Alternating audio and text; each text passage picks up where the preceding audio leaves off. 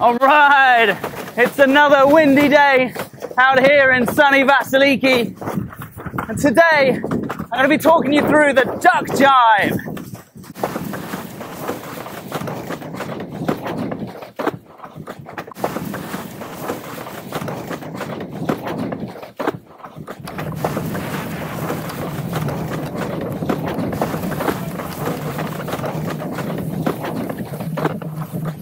Here we go, broad reach.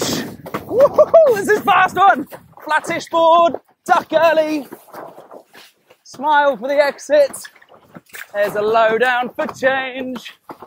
Love it.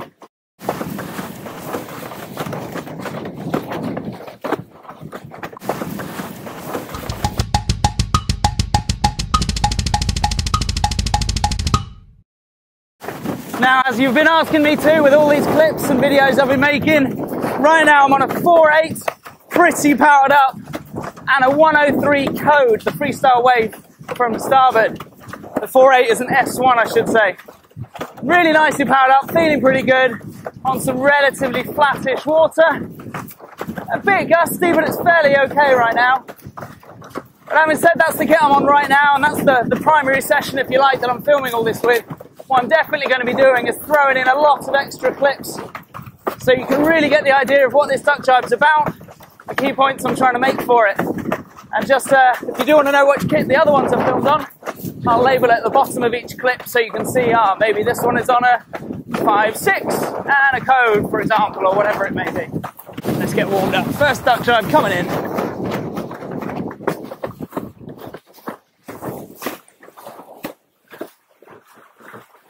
I've done it in a lull. It's dropped off a bit.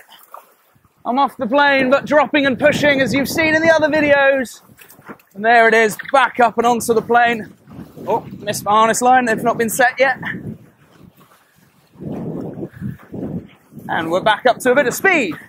Now then, when should you start learning to Duck Gybe? I think a lot of people wait far too long in your development, or maybe let's say in the frustrating path or plateau that is learning to carve gybe.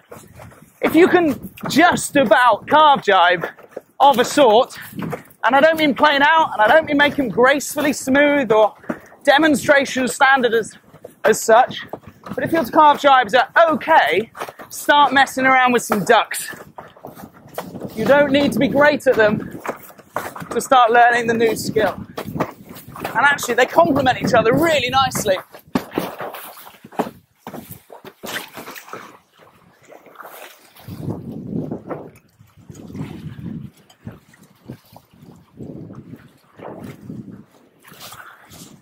And actually, they complement each other really nicely if you're hitting that plateau. One of the ways of getting past whatever plateau maybe is learning something completely different, or slightly different, duck jibing.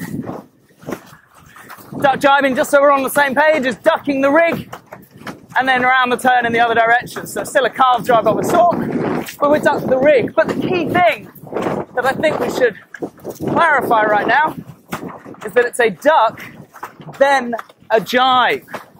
When you're learning these, they don't happen at the same time. We go through our H's, head, hand, harness, hips, bearing away to broad reach. I've sped up nicely, the board's flat. There's the Duck Gybe.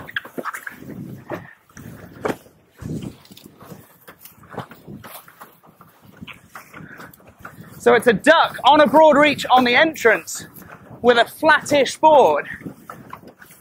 And once you've made the duck and got the rig around to the new side, you then carve hard on the new rail. You then change your feet very late. And not all happening at the same time, which is a thing I quite like about the Duck Gybe, is it's very modular, let's say. Okay, I've done the duck. I've got a second to think. Now I'm going to carve. I've got a few seconds to think, and now nice and late, I can change my feet. Not all at the same time. The duck itself, practice it time and time and time again on the land. Take your fin off, stick your board on some grass or on your board bag, or whatever you've got to practice on, and get that hand movement working smooth. And the aim is, with the duck itself, you're in a neutral position on top of the board, standing vertically still, and the sail can get passed from one hand to the other.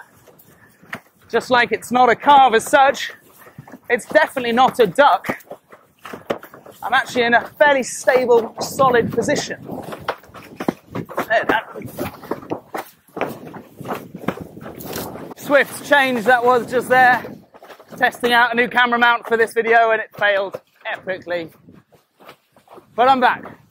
Duck jibes, where were we? Getting your entrance good, head, hand, harness, hip, tubes. Duck that rig early on a flat board, on the broad reach going into it. When you catch it on the new side, carve hard towards your exit and change your feet very late.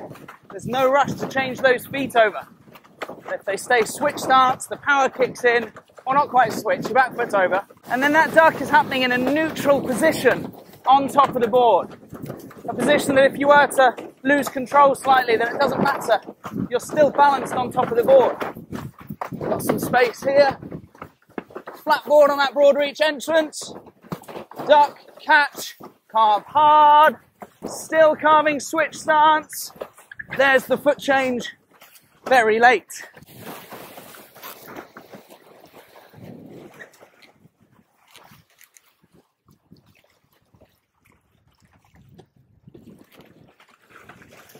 I think the biggest thing that really makes success for this duck is practice time and time and time again in no wind or light winds on the land, so you really get that muscle memory drilled.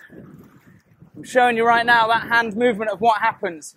The neutral position. Backhand is already far back on the board because of your entrance. The boom gets brought forwards into your original front hand.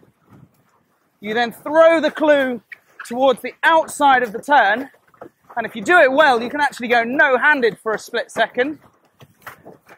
And if you don't catch the boom back up towards the front in your normal hand position on your first throw and catch, just shuffle those hands quickly up to the front to their normal position. So they're back where they should be, nice and snappy. Head, hand, harness, hips. This is me bearing away.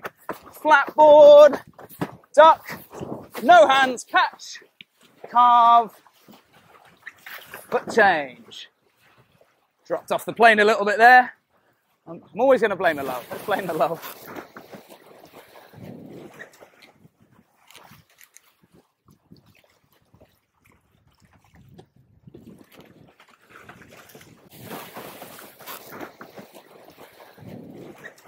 And myself included, I'm one of these ones that, I'm sure you've heard it around the beaches, a common sentence I think was, I learned to plane out, or I was planing out of duck jibes well before I was planing out of a carve jibe.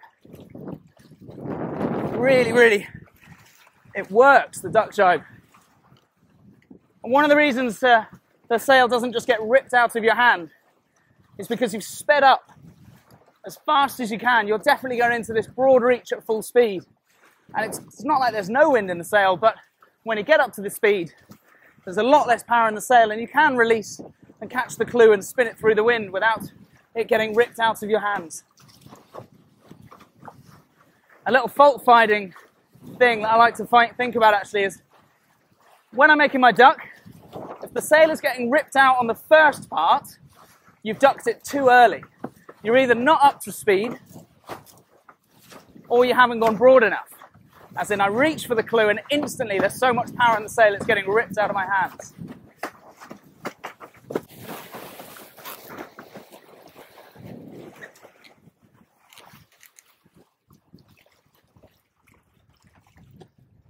If you can make it around to the new side and then the sail gets ripped out of your hands, you've ducked too late. So you go all the way around like, yes, I've got this. I can duck, I can catch, and then suddenly, wow, that's ducking the sail too late. So it's quite an easy fault-finding one, fault analysis for yourself. What's going wrong? Why am I getting ripped out of my hands? Too early or too late? Depends on which part of the duck it's getting ripped out of your hands on.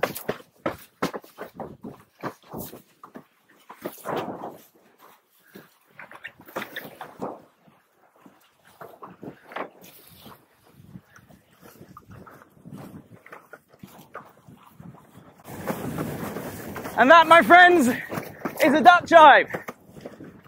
You can get a little bit more technical with it, but I think one of the keys for the duck gybe is simplicity and guts. All the guts, all the glory. Bear away, get that board up to speed and duck it with a flat board early before you're then carving round. Let me know how you get on, let me know what's working.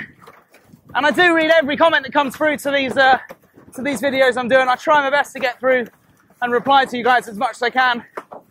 So please keep commenting. I really enjoy reading them and seeing what's going on. And as I said every time, we're out here in Vasiliki, based in the Cosmos Hotel. Come and join me for some clinics. I've got some really cool clients that I've improved over the last few weeks and months. It'd be great if you were one of them. Come and see me here. One final duck gybe for the road, and I'll see you next time. Here we go, broad reach. Woohoo, this is fast one. Flattish board, duck early. Smile for the exit. There's a low down foot change. Love it. See you next time.